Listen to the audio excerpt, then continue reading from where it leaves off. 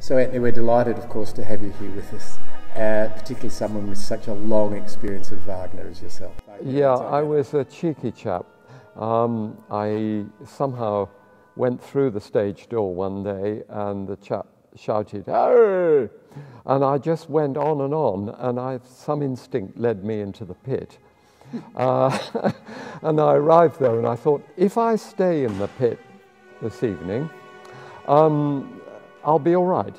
I just knew that instinctively. And it happened to be a Tristan performance conducted by Carl Böhm. And incidentally, the first Tristan I ever saw was that year with Martha Mödel as Isolde. Magical in the Liebestod, in a golden light. You know, Wieland Wagner changed the lighting each year. That was 1962. So, but anyway, I was in the pit, but it was still a little bit risky until I met Rudolf Kempe, who was conducting the Ring. And then he gave me the open sesame, and I used to bang on the big door in the foyer, and the orchestra manager, Herr Gülzow, would let me in. Wonderful, wonderful. So you're sitting there watching Kempe conduct Kempe, the Ring, Knappertsbusch Parsifal, Thomas Schipper's Meistersinger, and several Böhm performances of Tristan. This is great. And then, of course, you had a long association with Reginald Goodall. That was really the next Tristan phase in my life, because Welsh National Opera, where I was a member of the music staff, put on Tristan and Isolde. I always remember I had already met Reginald Goodall 10 years earlier when he was preparing the Ring, and I'd been a voluntary assistant. But it was during the Electra dress rehearsal that I saw a pair of gold-rimmed glasses glinting in the auditorium. I thought, I recognised them. I went round to see, and it was Reginald Goodall, and it was a plot. I didn't know what was happening, and they were going to do Tristan. And then they sent me up to London, and I spent weeks and weeks playing for him with the rehearsals. And so when did you finally get to grip the baton for Tristan? Well, that was the next Tristan at Welsh National, a new production by Yanis Kokos, very beautiful looking one, with Anne Evans doing her first Isolde, Geoffrey Lawton as Tristan, and Sir Charles Mackerras, who was then music director of the Welsh National Opera. Right. And I was working with him on all the Mozart and the Richard Strauss and Wagner. And I was not due to conduct a performance, but they wouldn't, no, they wanted Sir Charles to do them all. However, he hatched a plot with me. I'm going to go ill that night, he said. And it was very embarrassing for me because it made life a bit tense with the company, because it was an open secret. Oh, I see. You know, but that's generous of him, though. Yeah, well, it was in a way. And so I went in and did this performance in Southampton. Right. To which my mother travelled from Buckingham to see, and it was an evening I shall always remember. I imagine so. And that was with Welsh National. With the Welsh National. And then, of course, now you have your own festival at Loughborough. Yeah. Where you're working your way through the canon. Yeah, we started with a small version of the Ring. And then we started the proper Ring in 2007, building it up, and did the full cycles.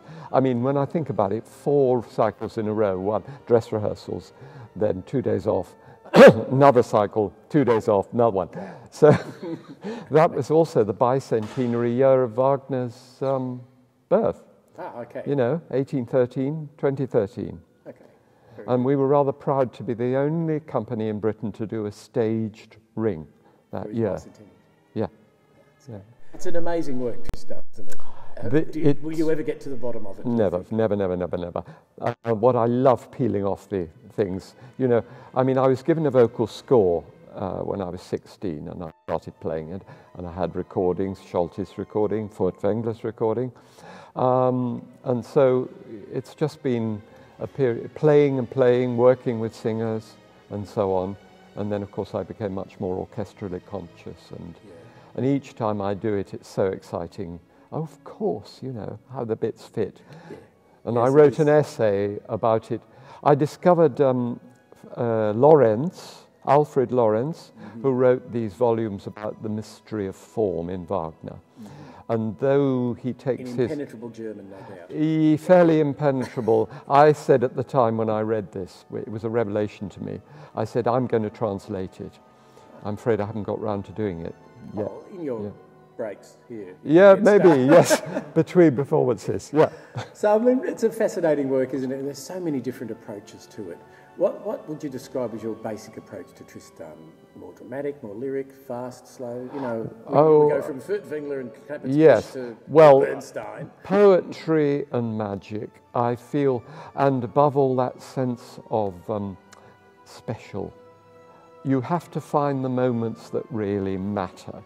So the moment when Isolde describes the blick, the glance of love which took place between her and Tristan with the viola solo, which our solo viola played so beautifully at the first rehearsal that I was almost in tears, and the orchestra gave her a round of applause. And rightly so, may I say. Yeah.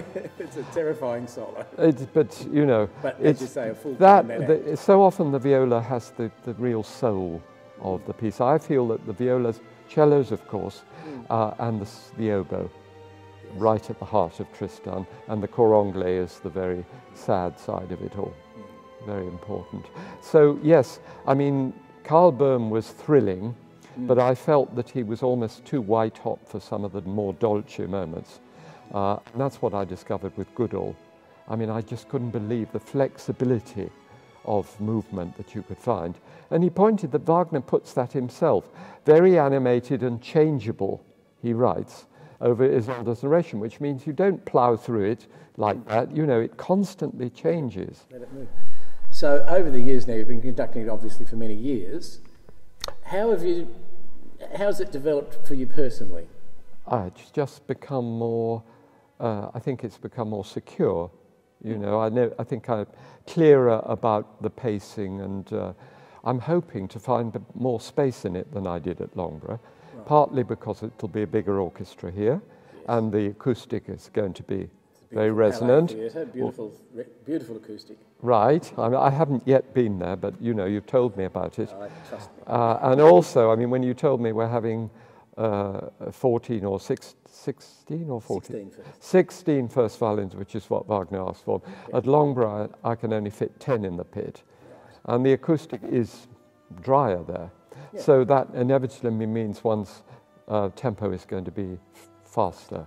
But so I hope to find space as well as the energy, you know. So after Tristan here, which we're very, very delighted about, as I keep telling you, but we truly are in the orchestra just having this time, as are the singers, most of whom are doing it for their first time, our cast.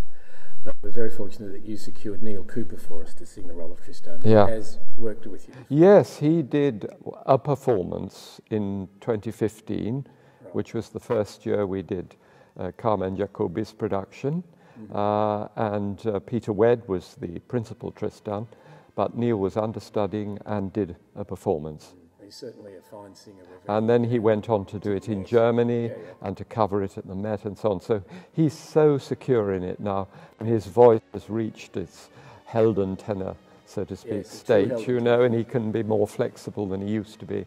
Yeah, and so it doesn't do any harm that he's 6'2" and rather well built. And the nephew of a famous boxer. Which is great. And so after this, what's next on your schedule? Well, we are preparing for another ring at Loughborough, which will start in 2019 with Rheingold and hopefully do the cycles in 2023. But this coming season at Loughborough, I'm going to work back into the earlier Wagner, and we're doing the Fliegende Holländer, which I'm very excited. I had a chance to do 2 performances in Lübeck in the autumn, which was very helpful. So I've got it under my belt, so to speak, once or twice. And I'm also doing Strauss's Ariadne auf Naxos. I think with a singer very, very well known to Melbourne Opera and Melbourne Opera audiences. A lovely, wonderful soprano called Helena Dix. Yes, I know she's looking forward to that. I am enormously. She walked into the room auditioning it, and there was no question that she should be the one. An amazingly versatile singer.